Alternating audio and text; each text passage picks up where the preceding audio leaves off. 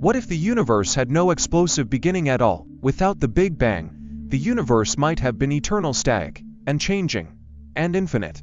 Instead of a dynamic expanse filled with swirling galaxies, newborn stars, and the possibility of life, everything might have remained frozen in an endless, silent void.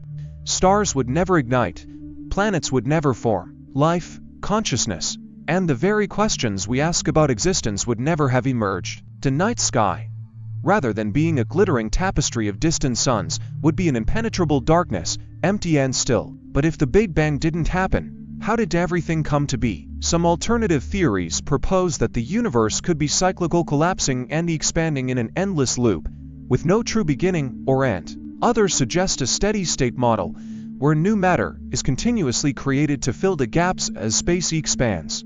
Yet these ideas struggle to explain the observable universe.